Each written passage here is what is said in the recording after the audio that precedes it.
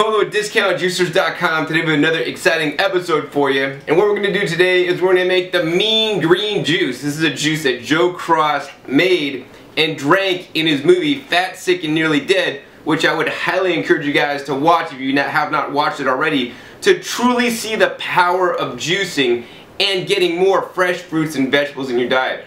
Literally, Joe was an overweight bloke from Australia down under, came to America, and started going on a juice fast and started drinking the juices, and got a lot healthier because of it. And it's really an inspiring story. You can watch that probably on Amazon.com. You could buy it online. You could also watch it on Netflix. So definitely a really good movie. Would recommend it. Nonetheless, we're gonna make his recipe out of that movie today, the Mean Green. And to me, this is I don't know if I call it mean green, because this to me is like a fraction of a serving size. But I had a customer with a challenge using the Champion Juicer. Now, the Champion Juicer, I want you guys to keep this in mind. The Champion Juicer is probably one of the only juicers still made in America, so that's definitely a good thing. One of the things that's maybe not the best about the Champion Juicer is that basically the design has changed very minimally since they started making it in 1955, right? So think about that. Think about if you drove a 1955, I don't know, did they have like, Ford Thunderbirds back in 1955? You drove one of those today compared to, back in 55. Back in 1955, it was the state of the art, right? But nowadays, cars got like automatic parking systems, man. You hit a button, it backs up and pulls in and parallel parks for you. And they got airbags and seat belts and GPS, and back then they didn't have that. So, but I do need to say that the cars of 1955 were built like tanks. They're literally indestructible. And that's kind of like how I like to talk about the Champion. The Champion's one of the most durable juicers with the most durable motor. It's going to last for 1,000,000 years. It's way solid, quite heavy. But the technology, in juicing, in my opinion, has advanced a lot, and the Champion hasn't changed so much. That being said, it is a good all-around solid performer, when juicing certain things, and by far it is my favorite device ever to make the banana ice cream, because it actually fluffs up the bananas as you put frozen bananas through there with the blank plate to basically make a frozen banana sorbet that can be eaten instead of ice cream that is a lot healthier for you. Now, when you're putting and making the banana ice cream, you're putting in frozen bananas, and the reason why it works so well in the Champion because it actually adds air and fluffs it up. Other juicers do not do banana ice cream like the Champion. And, in this same way, because it fluffs up the banana ice cream, it also will do that to when you're juicing. So it'll add some extra air in there, which may cause extra oxidation and lower the nutrition in your juice. Now, is this a big problem? Well, using any juicer is always better than using a blender to make your, drinks, your juices, your smoothies, because the blenders run at high speed and they run for a longer period of time than the juicer ever would. So I always recommend and encourage you guys to do good, better, best. So what we're going to do next actually is, because a customer had a challenge making the Mean Green and producing a lot of pulp, I'm going to exactly show you guys how I would juice this Mean Green and how I would juice using the Champion to get the best results.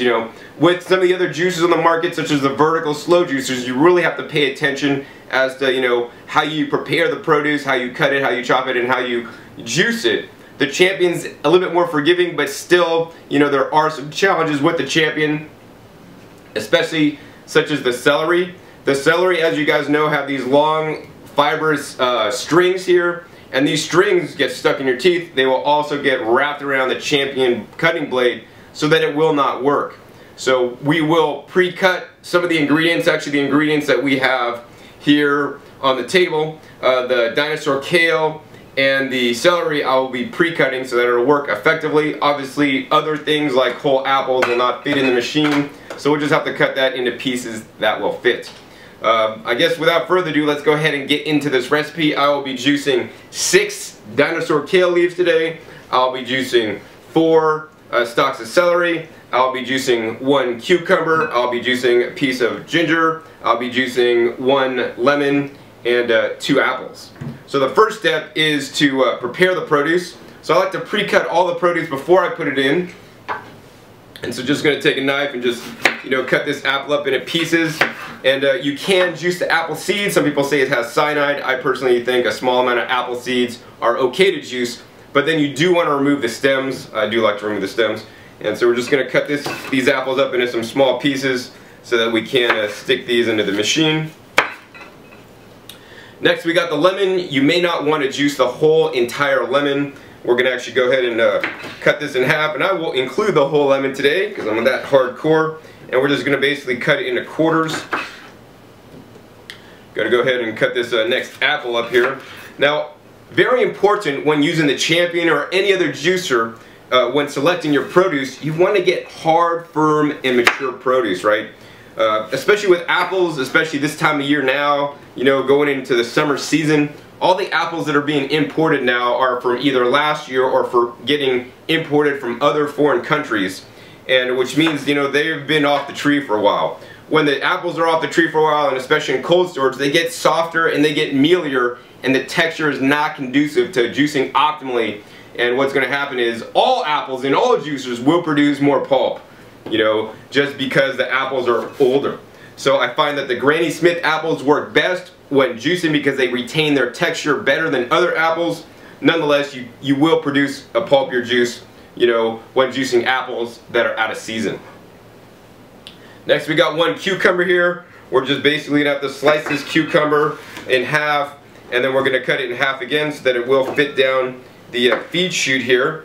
And if you guys notice, I am keeping all the skin on the produce. You know, some people may want to peel their produce.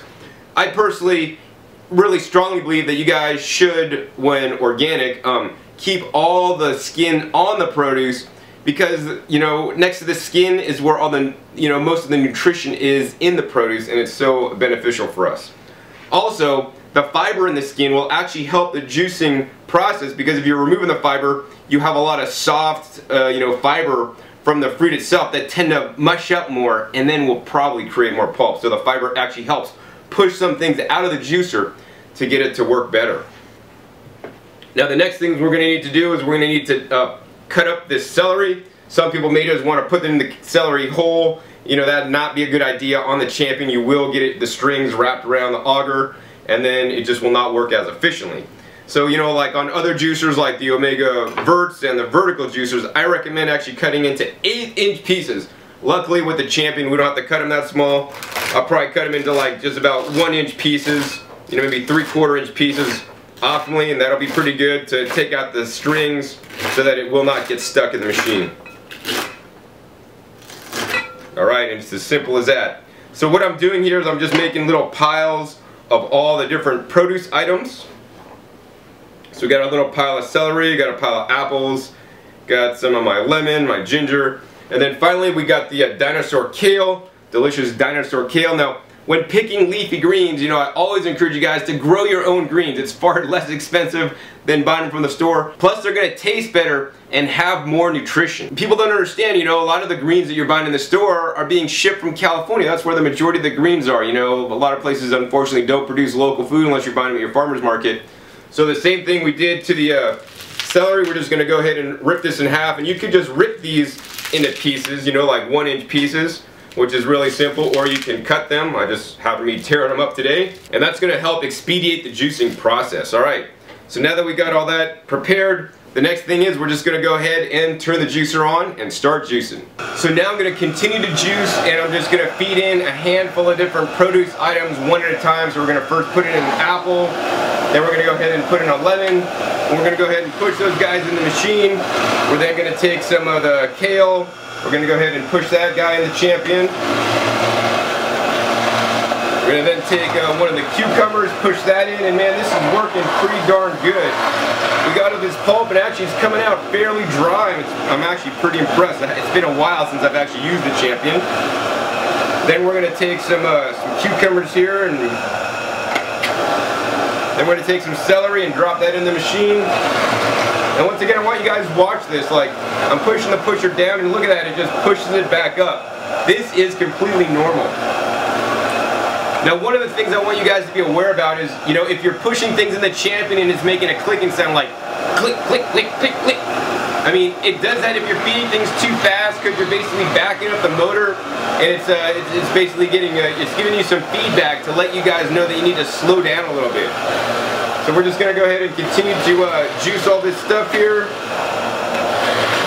1, produce item at a time until we're all out. Then we'll come back at you to share with you guys the results of this mean green juice. Alright, so I'm just about finishing up juicing with the Champion. We're going to go ahead and put the last piece of apple in there. And I want you guys to be aware that, you know, the last thing you juice in the Champion, some of it will get stuck in the feed chute and not get juiced.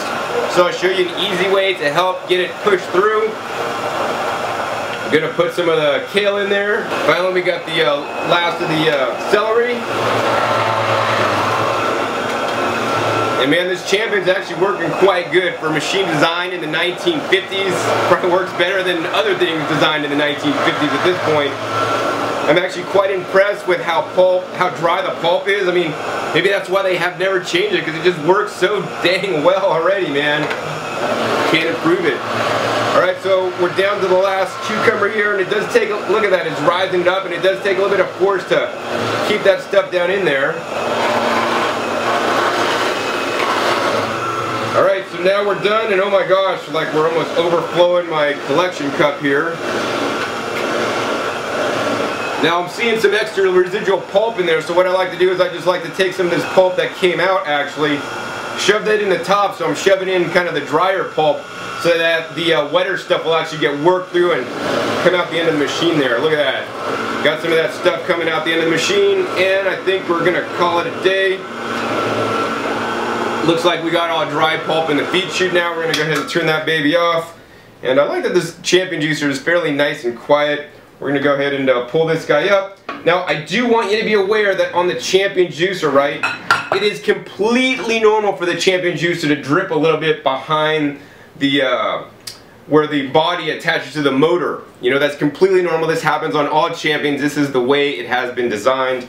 Next, we're going to go ahead and take my little sieve out, and we're just going to shake this down a little bit. And yes, the Champion, you know, due to the design and the way it runs, it does produce a fair bit of foam, and definitely there's some pulp in there. And then what we're going to do next, we're just going to go ahead and take a bowl so you guys can see. I'm just going to take the pulp and slam that in there. And so this is the pulp that was created. It's a lot of fine particulate in here and a little bit of foam. It's not that bad, you know.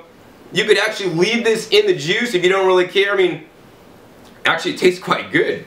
I would probably just leave this in my juice, but I did want to make this video to show the pulp that was generated. And yes, it does produce some pulp in your juice. There are other juicers that will produce less, and of course some other juicers will also produce more.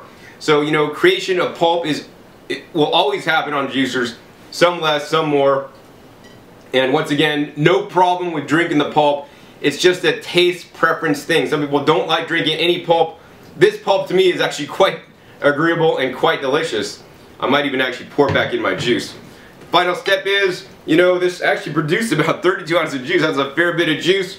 Gonna go ahead and pour this in, and we got a nice smooth consistency there. Not a lot of pulp in the juice now that I've actually filtered it out. We got one mean green juice, courtesy of Joe Cross and some organic farmers in the US. Let me go ahead and drink this stuff. Wow.